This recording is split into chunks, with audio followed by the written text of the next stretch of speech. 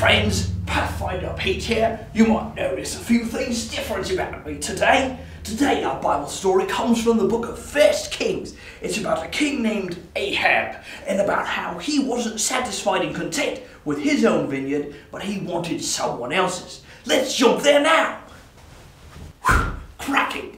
Now remember, our story is in 1 Kings, which is in the Old Testament. You're right. 1 Kings is one of the few books in the Bible that has a partner. There's also a 2 Kings. So when you're looking for 1 Kings, make sure you get the right one. If you're having a tricky time finding it, take a look at your table of contents for the page number. Alright, 1 Kings. Got it. Now we're going to look for chapter 21.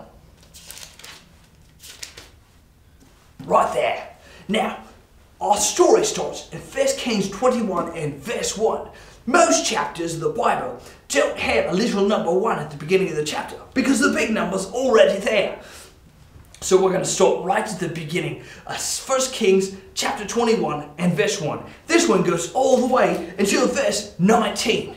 Right, looks like you guys are ready to hear the story. So I'm going to go polish up my crown while you listen up.